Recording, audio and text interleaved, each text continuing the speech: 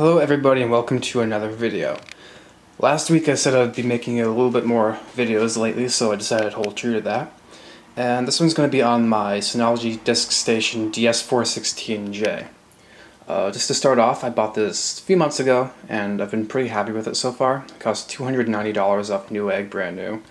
It's 4 bays, that's set at 3.5 inch. I think you can also adapt it to 2.5, but yeah. It's got a gigabit port in the back and a USB 3 and a USB 2.0. So, the reason I bought it was because I was kind of sick of carrying around, external hard drives and USBs, trying to, keep track of all my data and everything. And there's services like Google Drive and Dropbox and everything, but that's all stored on the internet, and I think it'd be a little bit nicer to have something that stores all of my hundreds of gigabytes of photos and videos and stuff on my own network rather than trying to grab it all from the internet. So far it's treated me very well.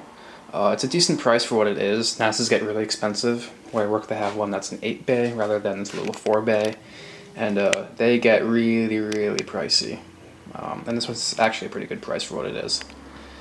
It's designed pretty well. I like the way it looks, but getting discs in and out could be a teensy bit easier. It's not a screwless design. It has 4 knobs in the back that you take off, which is easy enough, but you have to take screws out of the drive caddies when you put them in or take them out. So that's not a big deal, because it's not like I'm taking discs in and out every single day or anything.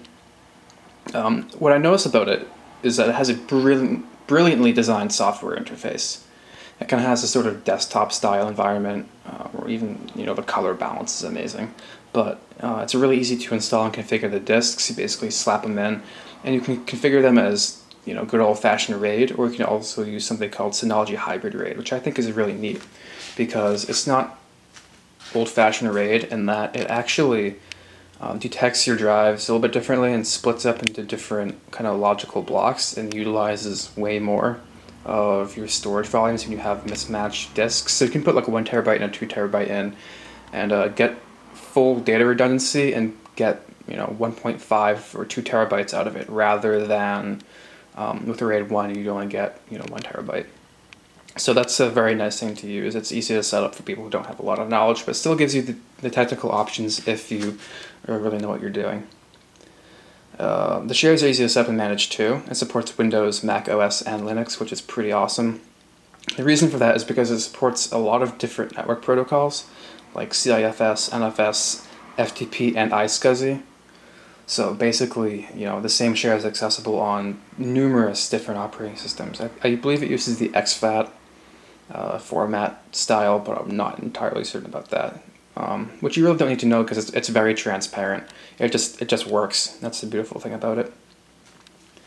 Another thing that struck me was the amount of software applications that are available for this unit. It's a lot more than just a NAS, at least it can be.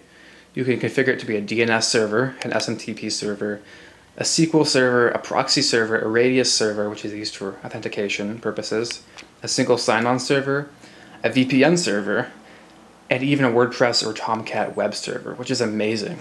It does a lot more than just be a little network-attached storage. It does only have half a gigabyte of memory, so you have to be pretty careful about not overstepping your bounds and installing too many services on it, because I think it might get a little bit sluggish, but it's still just amazing how much it does besides just be a NAS. Of course, if you want to just be a NAS, you don't have to use any of those other software programs if you don't want. So the read and write speeds with this thing are pretty great. It has gigabit Ethernet, so you'd expect a maximum of 125 megabytes a second, or gigabit, when you're reading and writing from it, and that's almost what you get. The disks, hard drives usually write about 140, 150 megabytes a second anyway, but it's not a huge bottleneck to have gigabit Ethernet, because all devices are only gigabit anyway. If I were blowing enough money to buy 10 gigabit network cables and network cards in all my computers, I would have got something a little bit more expensive than a $300 NAS, but overall the read and write speeds are good and it functions pretty zippy. So a couple other thoughts. It is designed nicely, it looks nice, and I really like it, but the case sometimes seems to vibrate and make this kind of annoying noise when the discs are on sometimes. It's really not that big of a deal. It hasn't been doing it a lot lately, but sometimes I just put like a little rubbery object on it and it kind of dampens the vibrations down a little bit. I also noticed that sometimes the discs seem to really like to turn on when you don't really want them to. It's easy to change those power settings so that the discs turn off after 10 minutes or so, but I still find them turning on sometimes when I don't really want them to.